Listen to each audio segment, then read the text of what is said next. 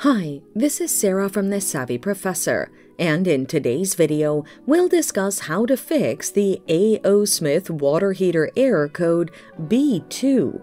But first, what does error code B2 mean? Error code B2 on an A.O. Smith water heater indicates an ignition failure.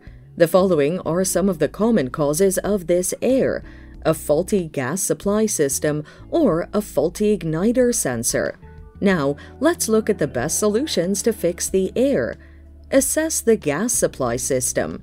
Ensure the gas supply is steady and at the required pressure. Turn off the gas supply and assess the electrical connection of the valve to ensure firmness.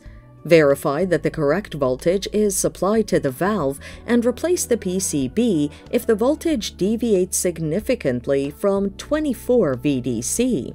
Service the flame sensor system. Disconnect the flame sensor's connectors and assess it for corrosion or other damage.